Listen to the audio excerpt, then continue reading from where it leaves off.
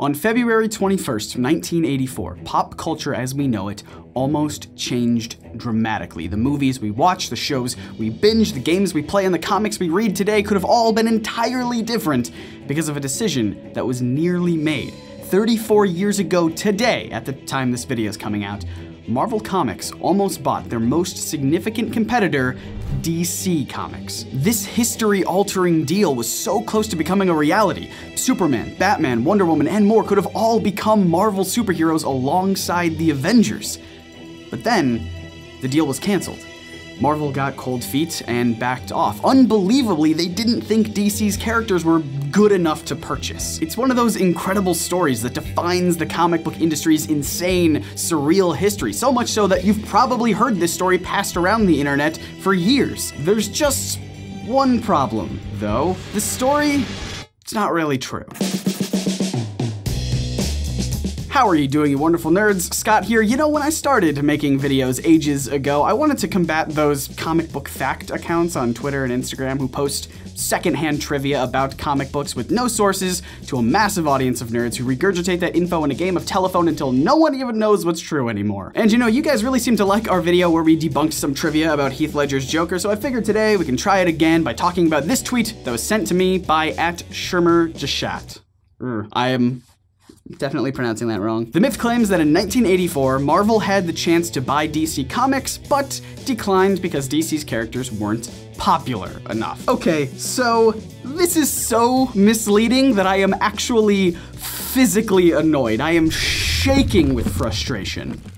So, today, let's end this inaccuracy and give you the real story behind Marvel's deal to buy DC Comics, because the reality is infinitely more interesting than this ridiculous factoid. Last I checked, the best place to start is at the beginning, to gather what most social media trivia accounts hate: context. Am I being passive-aggressive or just regularly aggressive? Anyway, like a lot of critical moments in comic book history, this story begins in times of struggle. As I'm sure we all know, the comic book industry has struggled in one way or another since the 1950s, and by the early 80s, DC Comics in particular was not doing so hot. Despite huge success with its brand new series, the New Teen Titans, the company wasn't gaining much traction. In fact, it was losing millions of dollars every year. The fire that had lit DC's empire for decades was starting to dim quickly, and DC's parent company, Warner Communications, took notice. The higher-ups started to wonder if comic publishing was really worth the cost. Maybe they could scrap the comic books altogether and just license the superheroes to forces outside of the comic book industry. The general public knew who Superman was without needing to buy Superman 424,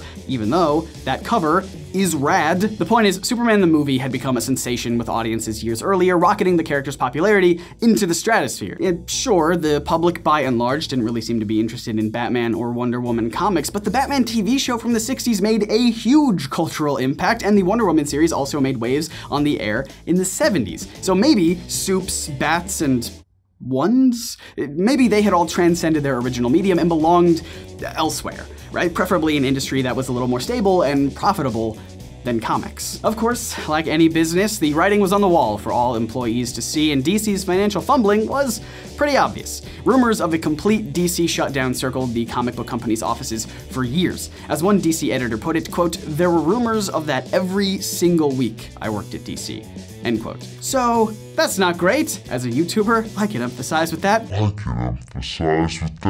Please subscribe. Meanwhile, over at Marvel Comics, it was a much different story. The House of Ideas was flooding the market with tons of diverse and varied characters, a practice that afforded them a lot of success, along with other not as pleasant things that we'll talk about in a minute. But this was the era when Daredevil came into his own and the X-Men became a fan favorite franchise that it remains today. Marvel wasn't licensing its characters as much as DC was, not yet anyway, but they had done very well with the Spider-Man brand, especially in televised animation. Either way, Marvel's work in comics was still making a lot of money. And all of this was happening under editor-in-chief Jim Shooter, because if there's a story about the mainstream comic book industry, it probably involves Jim Shooter in some capacity. He's always lurking in the shadows, waiting, watching, plotting. Seems like a nice guy. In February of 1984, as the rumors about DC's closure made their way into Marvel's offices, Shooter got a call from a guy named Bill Sarnoff. Now, Sarnoff was not DC's editor-in-chief or even the president of DC Comics. Sarnoff was the chairman of Warner Communications' publishing arm, Warner Books, and he had an interesting proposal. License DC's publishing rights to Marvel, effectively giving Marvel complete control over DC Comics' cast of characters, which, you might notice, is not the same as Marvel buying DC Comics. And this, my wonderful nerds, is just one notable discrepancy of many, a critical detail often missed when covering this story. Marvel was never on the verge of purchasing its competitor. It was only ever close to having creative control over DC's most popular characters in comics, not movies or TV or video games. It wasn't a buyout, it was a licensing deal. The only thing that would have changed would have been who's in control of the comics specifically. And I know that to some of you that might seem insignificant, but just wait, because there are way more misconceptions that we have yet to debunk. Comic misconceptions, if you will. I even put it in the title again because you guys wouldn't stop bugging me about it. Yep, that's just regular aggression, sorry. Anyway, this wasn't the first time a deal like this had been offered, but it was the first time that Jim Shooter was involved, and he was all in. He enthusiastically took the idea to Marvel's then president, Jim Galton, who in turn contacted Sarnoff to promptly call off the deal. Why would he do that, though? How could he possibly turn down a deal like this? Well, do you remember how that factoid from earlier claimed that Marvel believed DC's characters weren't popular enough? That part, surprisingly, is actually kinda true. Although it is worth noting that saying they weren't popular enough is a bit misleading. The cultural impact of DC's superhero lineup didn't really have anything to do with Galton's decision to pass on the offer. Instead, Galton deemed that Batman, Superman, and the rest of DC's pantheon must not be very good characters because they weren't selling issues. It's all about that bottom line, son. But while that is where the factoid ends, this story is far from over. I mean, just look at that time code down there. We've got 9 minutes left. After Jim Galton expressed his disinterest in the deal, the other Jim of the Shooter variety was in disbelief. Shooter knew that the DC universe was unquestionably a valuable property, but the wrong people were at the wheel. Shooter claimed, quote, "We can make them work." End quote. Jim Shooter spent 3 days putting together a game plan that would hopefully persuade others at Marvel to pull the trigger on this deal. A presentation that showed how the company would approach the DC universe if the deal went through. He wrote it all up in a memo and presented it to Marvel's executive VP of Business Affairs, Joe Calamari. Incredibly, this surviving document is, as far as I can tell, the only physical evidence we have that this deal was a real thing that almost happened. It was graciously provided by Jim Shooter himself over on his blog, which is absolutely worth a read for more wild stories like this. Oh, and hey, look at what the subject line is, buying DC Comics. So maybe this is where the confusion comes from. Darn it, Jim? Back on track. The proposed plan was as follows. Marvel would print 7 initial titles: Superman, Batman, Wonder Woman, Green Lantern, Teen Titans, Justice League, and the Legion of Superheroes. If it took off, they could always expand the lineup later. Shooter projected that the comics would sell 39 million copies, raking in $3.5 million during the first 2 years alone. He even anticipated the new jobs that the deal would create at the company. And to top it all off, Shooter outlined the licensing agreement that would have mirrored Marvel's hold on Star Wars comics at the time. At the end of the day, the deal was pitched as a win-win. Warner was gonna get lots of money and have their characters revitalized, while Marvel was going to make lots of money revitalizing those characters. Shooter also believed this licensing deal would be, quote, the elimination of an irritation. End quote. There's that friendly rivalry we know and love. Joe Calamari was convinced, but Galton was still skeptical of these projected sales numbers. To see if Shooter's analysis was correct, Galton sent the plan to Marvel's circulation department for a review. And what do you know? They agreed that Shooter's numbers were off, like way off.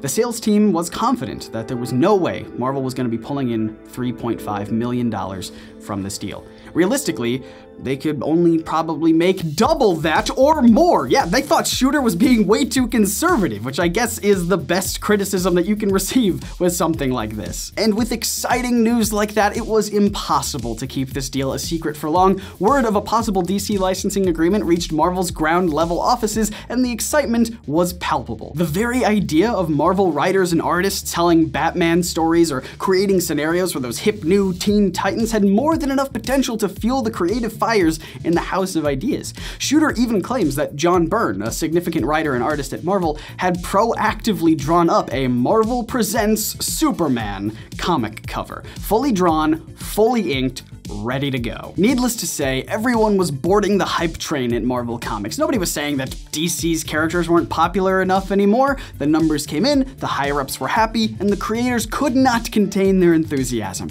Negotiations between them and Warner Books commenced in the weeks to follow, and it looked like everything was in place for a historic change in the comic book industry. But obviously, it didn't happen. So why? What was the reason why this deal didn't come to fruition?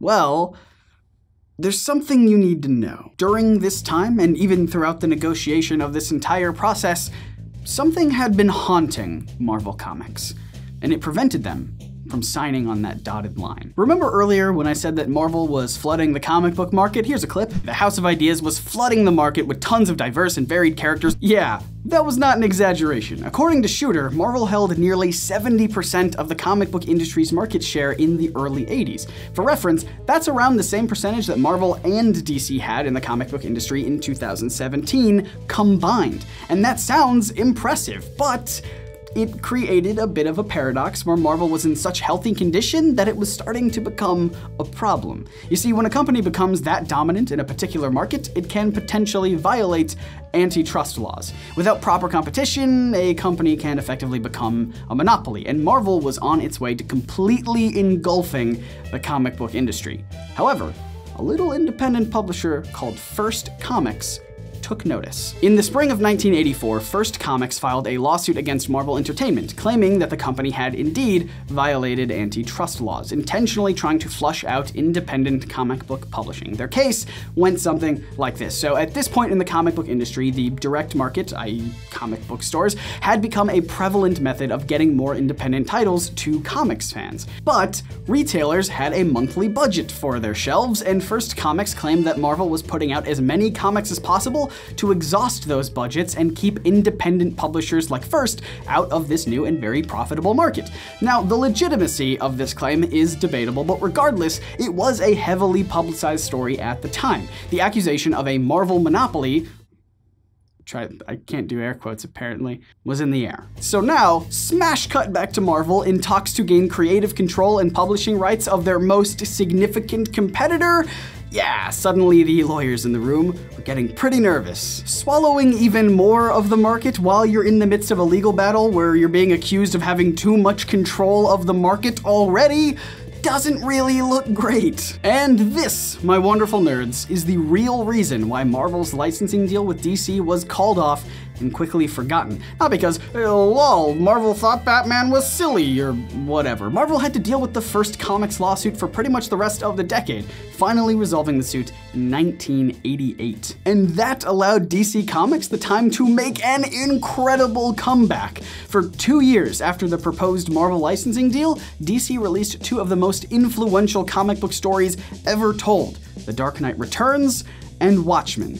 These two publications supercharged the market and changed comics forever. The impact of these two tales is so substantial that you can still see DC's affection for the material today in comic shops and on the silver screens around the world. And just spare a moment to let that sink in, because if this deal had become a reality, those stories might not have been created. With Marvel putting a focus on those 7 mainstream family-friendly titles, darker niche characters would have been tossed out for the time being. Titles that shined in DC's Vertigo imprint, like Sandman, Swamp Thing, and Animal Man, would have never been printed. Pretty much everything under Marvel, especially under Jim Shooter, would have been squeaky clean and safe for the whole family. No grit, no edge. And that would have rippled out to the rest of culture that was inspired by the darker comics that DC put out. Think of how many freaking Batman movies lifted inspiration from The Dark Knight Returns alone. And honestly, that just scratches the surface. Let me know in the comments other ways that pop culture would have been different today if this deal had gone through. And also, would you have liked to see Marvel become the sole publisher of Batman, Superman, and Wonder Woman comics, and other DC characters for that matter? I would love to know what you're thinking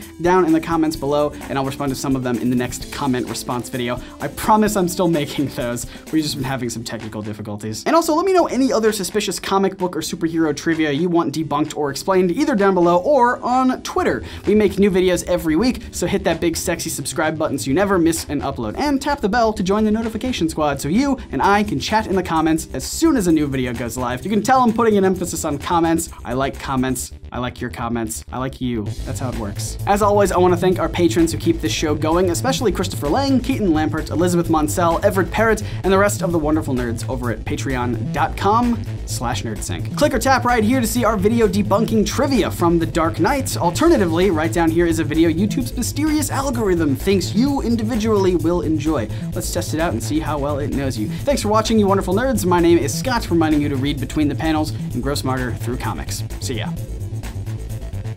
I am really shaking.